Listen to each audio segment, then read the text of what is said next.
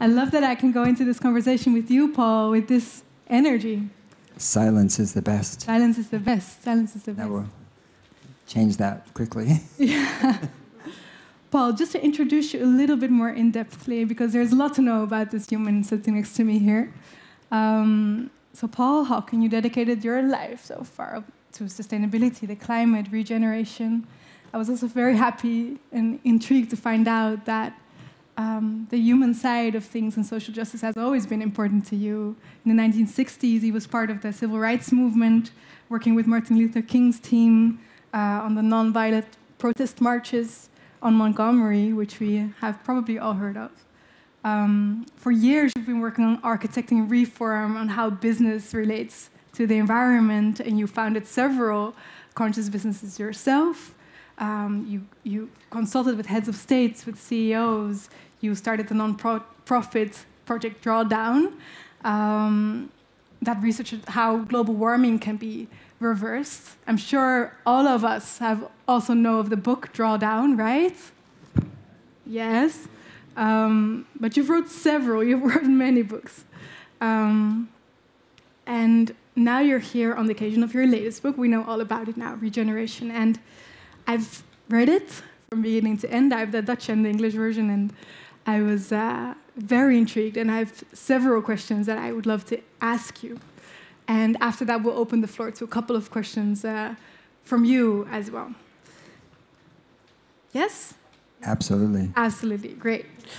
So, in the book, as Carlos also pointed out, a lot of the undertone is really about interdependence and interconnectedness, and how, as you put it in a podcast that I listened to, Jack Cornfield, this beautiful dance between the atmosphere, climate, the biosphere, and the miracle that we call life. And I wanted to ask you on a maybe very personal note, how you experience this magic and this miracle of life in your personal life. I think we've all experienced it at some time. As a child, as an adult, at a certain moment and a certain experience, and maybe we experienced it just in the ocean, diving and seeing a whole other world that we hadn't known about, or seeing the relationship between two birds or animals, or we saw this beautiful bee. This bee doesn't know it's spreading life everywhere. It just is a bee, And so simple acts, of being present. And I love what we just experienced, because it was really about presence and being present right here together. And I think that what is always on offer, the living world. And the living world is just full of miracles. And to me, all you have to do is just slow down and be there with it. And I've had many of those experiences, but they never happen by intention. You can't call them. Maybe shamans can, and others I can't. But I think we all do and can, just by slowing down and being quiet and waiting. And just wait. Go to a forest and just wait. Don't decide, don't identify. Don't try to figure out what's going on. Just be there. And I remember once I was at a refuge center as a caretaker. There was nobody there, and high in the mountains, there was 40 miles from the nearest town, and no electricity, no TV, no radio, no telephone, nothing. Just a wood stove and a home and a lodge. And what I decided to do was, because it's in a wilderness area, is to try to get lost every day. And just to head off in a direction. I'm going to head off that way. And I didn't know where I was. I had never been there before. And once I got lost, and I couldn't find my way back.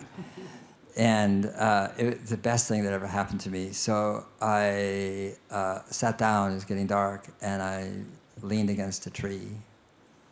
I was a little tired too. And that night was the most magical night of my life, in the sense that I mean, there's noises around me everywhere. Things in the bushes, in the shrubs, in the leaves, in the aspen trees, you know. And then waking up to what's called the dawn chorus too, you know, which is all of a sudden. And I wouldn't have done that on purpose, you know. I did it by accident, but there it was. Yeah. And it was extraordinary in the sense of once I was there and then just sitting in the dark, although a moon did come up later, the animals and the creatures, many of whom I couldn't identify, I had no idea what I was listening to, but had some guess, felt safe. And they felt safe. Look, you know, he's okay. And so that sense of so we're just like abundance and the beauty of what is around us that, you know, that we have lost touch with, of course, you know, in urban environments and what we do in our cars and our freeways and so forth. And there it was. And so, it was kind of transcendent experience. Love that. Yeah. Get lost and slow down because the miracles are everywhere. Yeah. I wanted to read a little excerpt of the book that also sketches the urgency or the overview of where we are. And it says, one description of the current economic system is extractive. We take, we dam, we enslave, we exploit, we frack, we drill, we poison, we burn, we cut, we kill.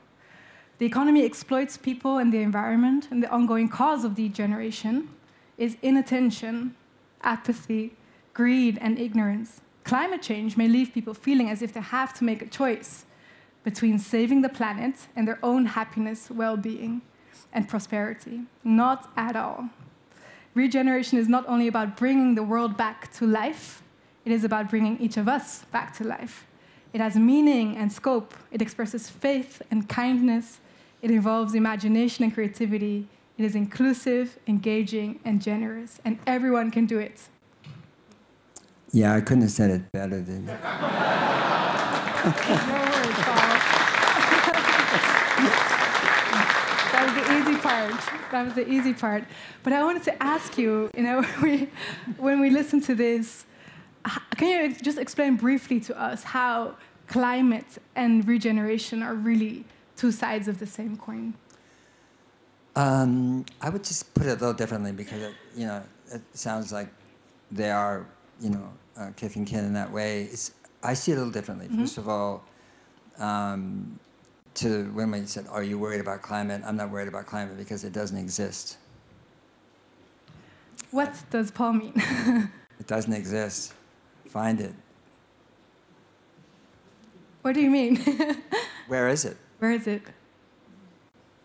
It does not exist. It's a description of the relationship between warming air, and warming water.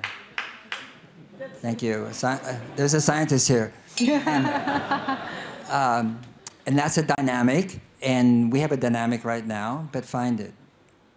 Hold it, tackle it, fight it, combat it. That's what we're talking about, climate, right?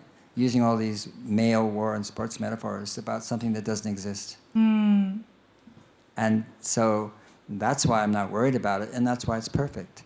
Because it's the perfect expression of the earth, and the atmosphere and the biosphere are the same thing. And so climate systems are social systems. It's us.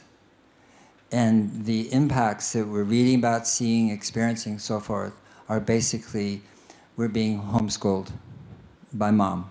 The earth is homeschooling us, giving us feedback and saying, "Is this working for you?" I'm like, "Okay, that river used to be there. It's not there. How's that working for you?" I mean, in a sense, we are being schooled. We're getting feedback from this exquisite, beautiful, complex system called Earth. And any time you ignore feedback in a system, the system perishes. And it's not the Earth that's going to perish, it's civilization as we know it. And that's the system that's ignoring it.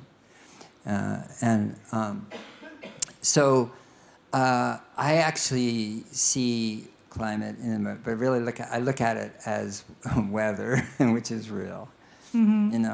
And again, as a offering, as a gift, you know, don't want anybody to suffer.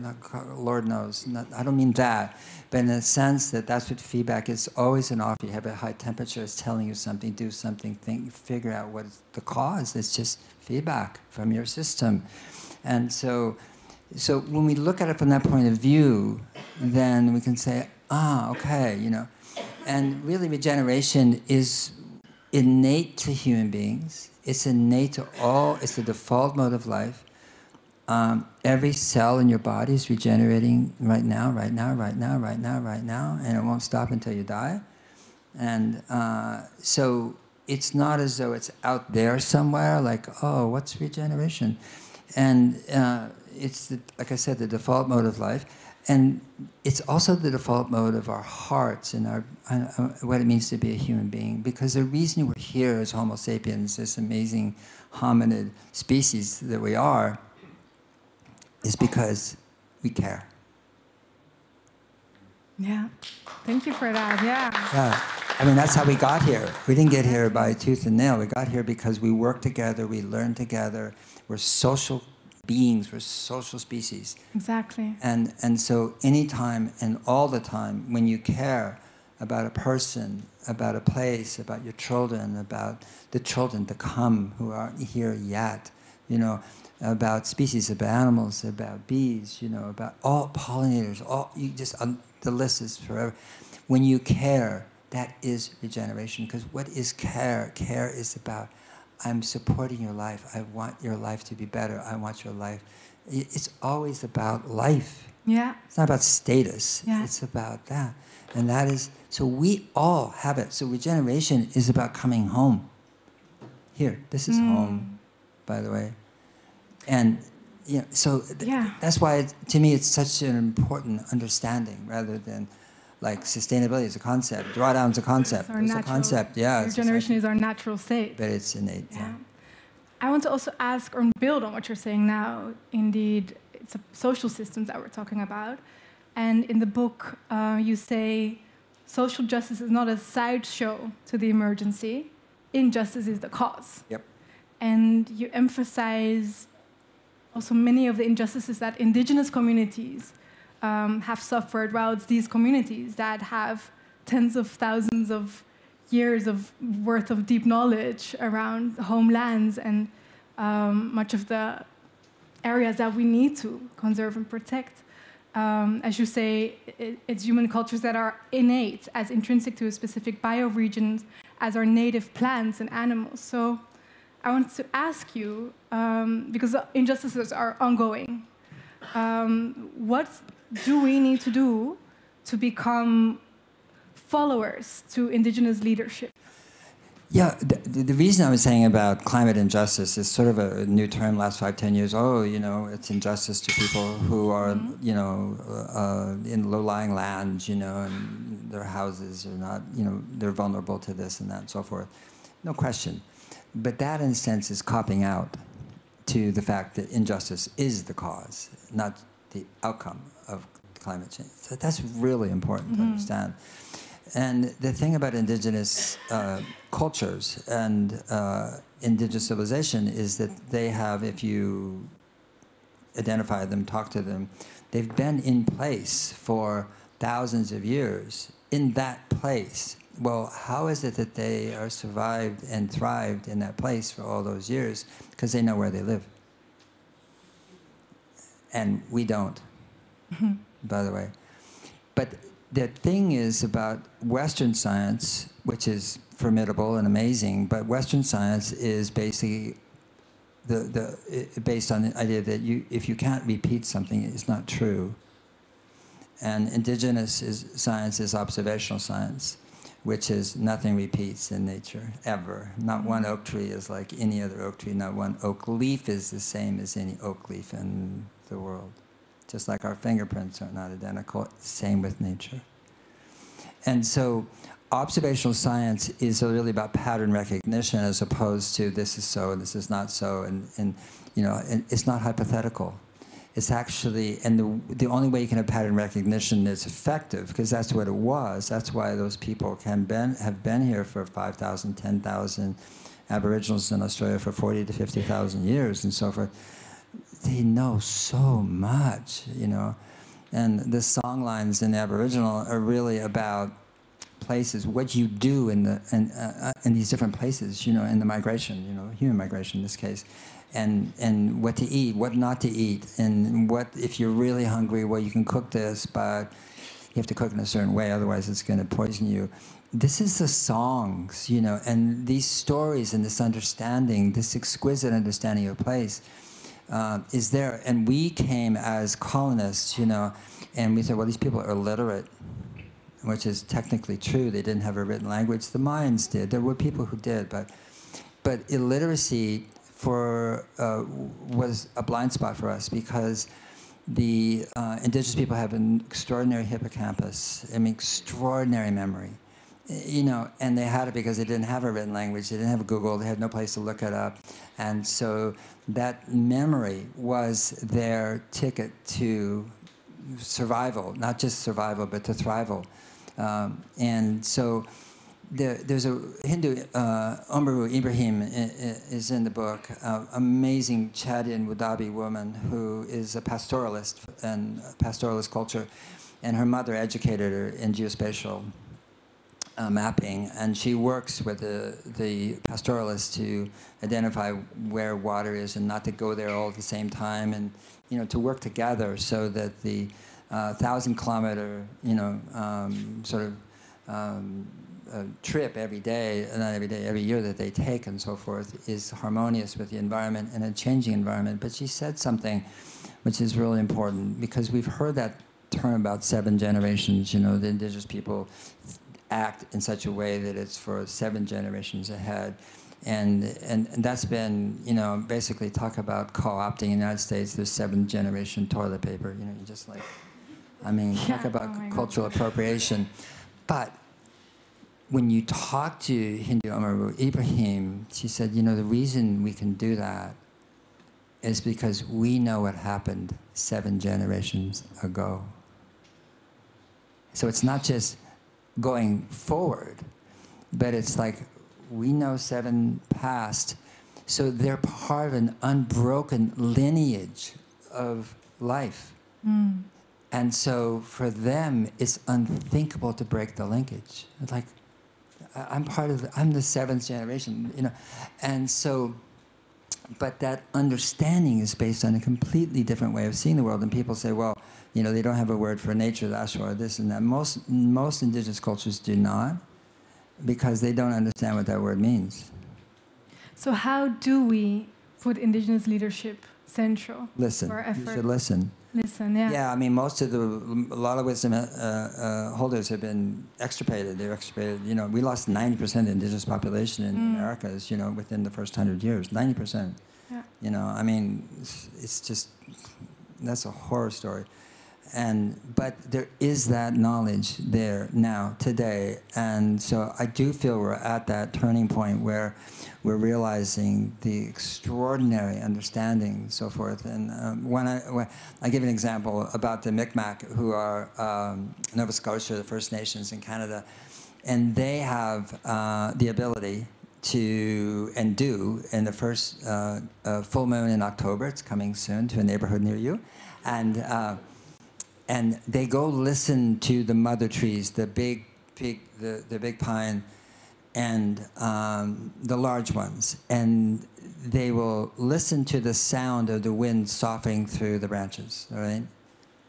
And that sound is, they make it a name. They name the tree after that sound. Now, we have 3 million words in English, and we can't do that. We don't have a word for the sound of the wind going through a tree that's specific to that tree, and that's the name of the tree, and they know that name. They can go to that tree 10 years later, they remember the name, they listen to the sound, and they can tell whether the tree is thriving or something's harmed it from that name. Now, what is that? Yeah. We think awareness, yeah. So that's just one tiny example, or a huge example. There's so many. There's so many, and that is there out there in the world today with the Sami up north, or, basically the Ashwar, or just all over the world, And, I want to ask you one last little question so that we have a bit of time to take some of your questions as well, although I could listen to you forever. And that is something that kind of struck me, because you say, or you quote in the book, Andrew Huberman, who says that beliefs do not change our actions, right. Actions change our beliefs. And this was interesting to me because I always tended to think that we need to replace some of the values in our culture. If we don't put greed, if we replace greed by generosity, or if we make sure that equality is something we all really are educated to value, then that would change something in our decisions and our actions. But this is quite the opposite. Yeah. Can you just, in 2 sentences, comment on this? Sure. He's a Stanford neuroscientist, and there's lots of data to support what he's saying there. But what's interesting is that climate science and climatology has really been based on using fear, the word future existential threat. It's a fancy word for be afraid, mm-hmm. And then along with that fear is threat. I just said it, but threat, fear, which produces stress or is ignored, depending. And what they should have done is sort of go down the hall at Stanford or wherever they were and talk to the neuroscientists about how the brain works. And the brain doesn't care about future existential threats. It's not wired that way. It's an interesting idea. It just doesn't think that way because the people who are our ancestors are really good at current existential threat. That's why you're here. Thank you, our ancestors. And so our brains are very wired in. So we have a climate movement that's based on future existential threat, and 99% of the people say, oh, really? Thank you. I have work to do. I have a mortgage to pay. I have children to raise. I have a farm to... I mean, they deal with life as it is. And if we as a movement aren't about, and we should be, because the climate solutions, the solutions to reversing global warming, make life better for everyone except people who are super rich. So who cares about them? And so instead of focusing on fear, using blame and shame and guilt and this and fear, which is interesting, I'm not saying it's incorrect scientifically. I'm not saying that. I'm just saying it doesn't work. Mm. And what works is to really reach out to understand that our role is to create more life. And that's a very practical thing. It's not just, plant a tree or, create a forest. It's about a human being, a child, a couple, a family, a culture, migrants. I mean, and so that is what we're being called to do. That is what the solutions to reversing global warming do. That's what they're about. And we would want to do them if we were clueless about the atmosphere. Look at those solutions and just think about them. Look at them, every one of them, and going, yep, better, better, better, better, better, better, better. Yeah. You don't have to be a climate scientist to understand that those are basically an invitation of humanity and the brilliance and the inventions and the techniques and the technologies and the, that we have created, as a collective, to basically reimagine who we are and life on Earth. Yeah. Yeah. Thank you. Thank you.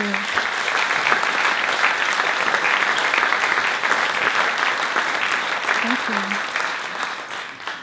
I find you very inspiring and wise and fearless. I find you inspiring. I don't know.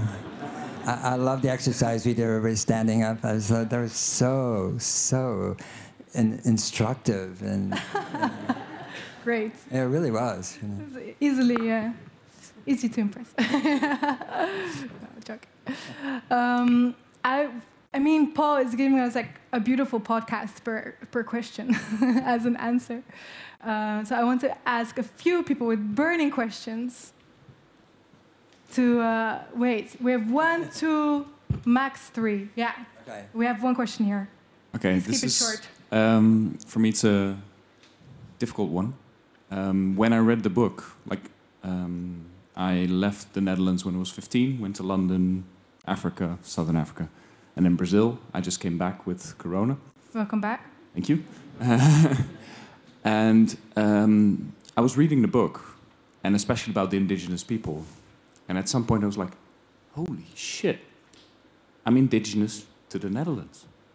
I had never conceptualized that until reading the book. And I'm like, yes, but you're white and male, and you shouldn't be appropriating a culture here. But, like, aren't we indigenous? Don't we have clogs? Like, how do you...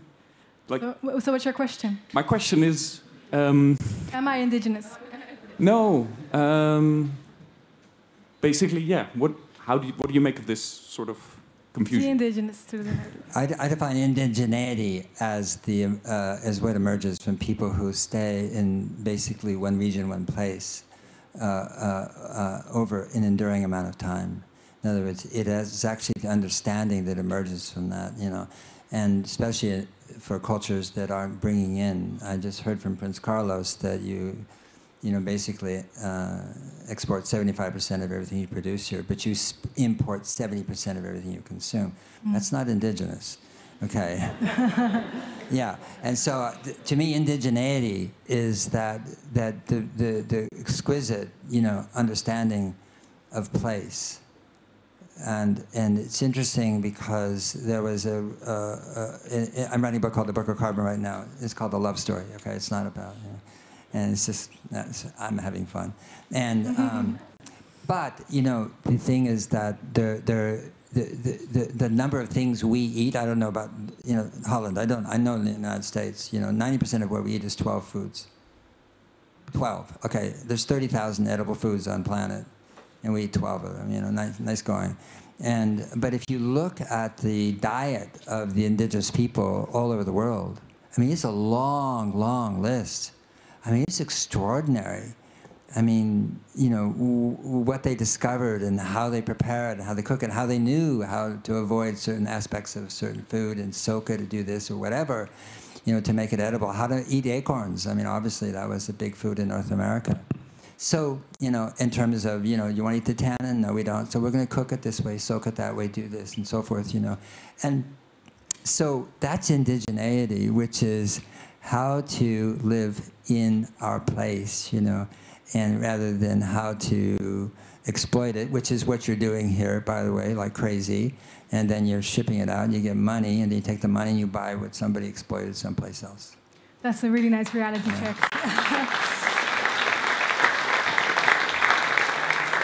So the question to ask ourselves maybe is, how do we become indigenous again? Yeah, that's right. All right, the next question was there in the back. Yes. Thank you.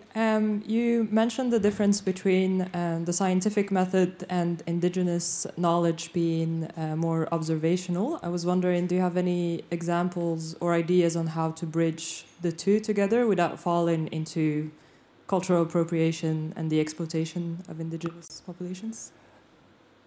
Yeah, it's a really good question, and somebody says speak better in the mic, okay? Well,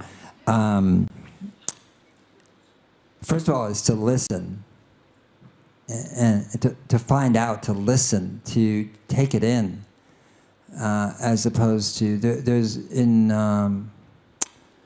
Blessed Unrest, a book I wrote, but there was Australian scientists that are going to Palau, and they thought they knew everything about fish, and this is about fishing, and this and that. They had so much science, and they were blown away by what the Palauians knew about the moon, tides, fish. I mean, it's exquisite understanding that just blew them away, you know. And so, but they were blown away because they actually asked. Yeah. And listened, and didn't come in like an Aussie saying, you know, this is what's happening, you know, in your fisheries. You know, they didn't say that.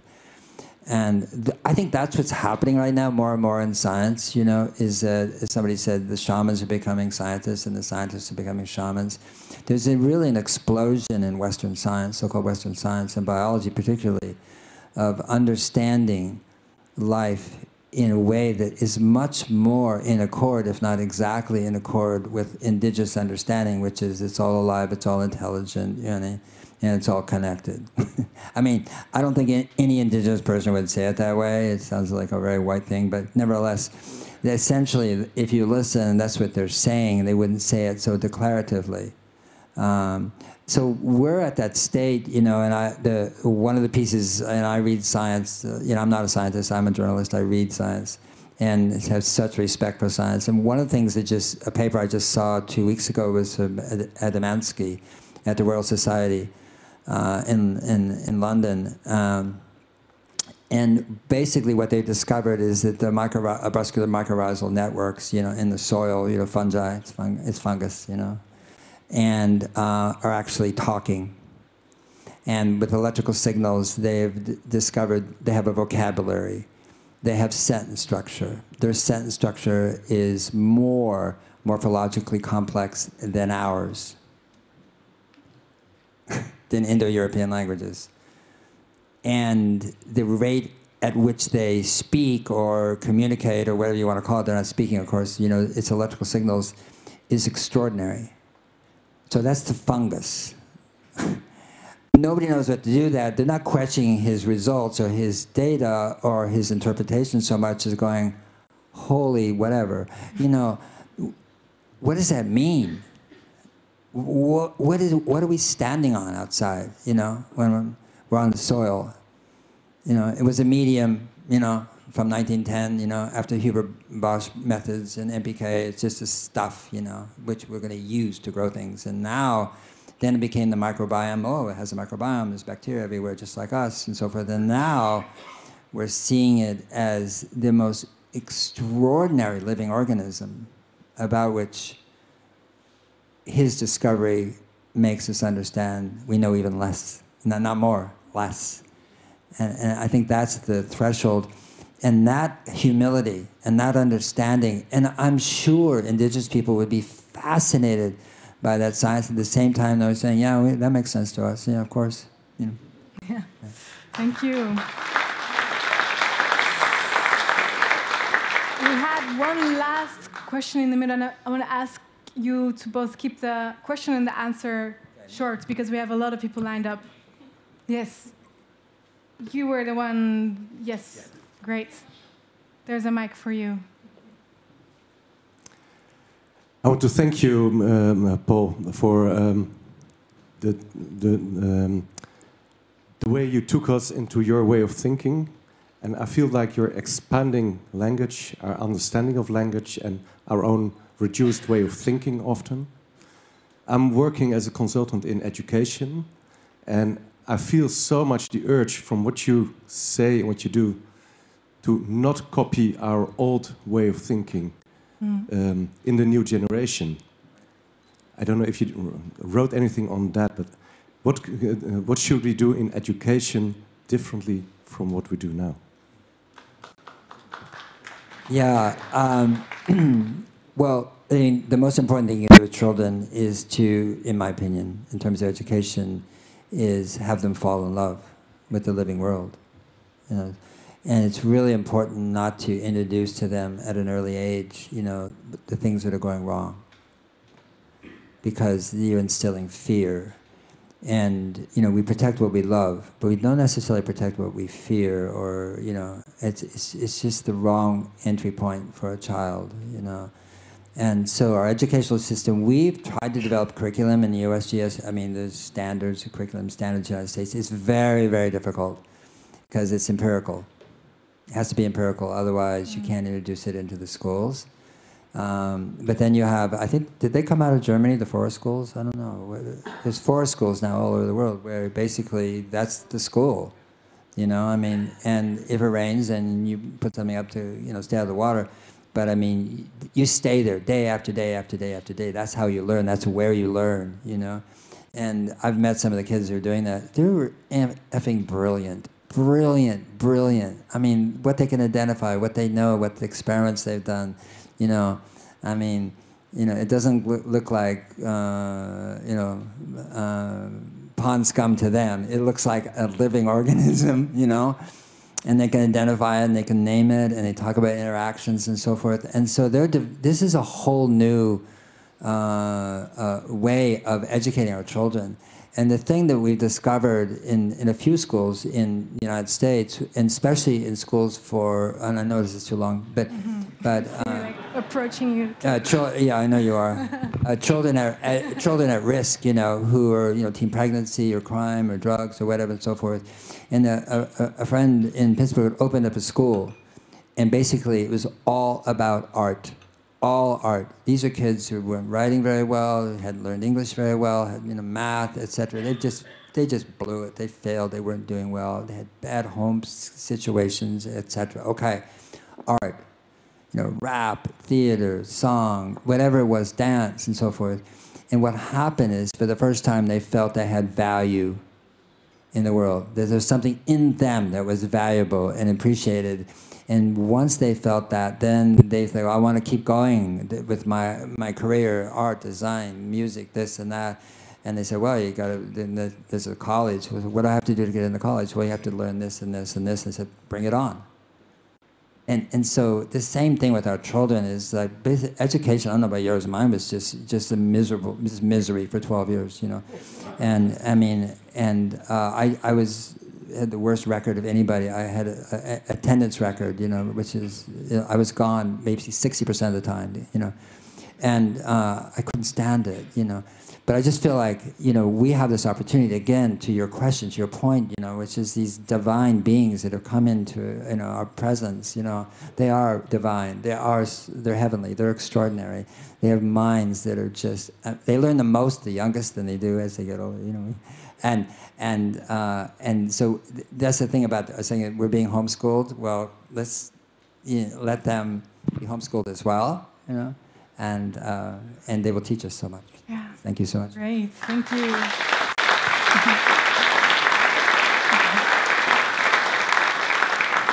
Wow. Can we sometimes do like a 24-hour interview?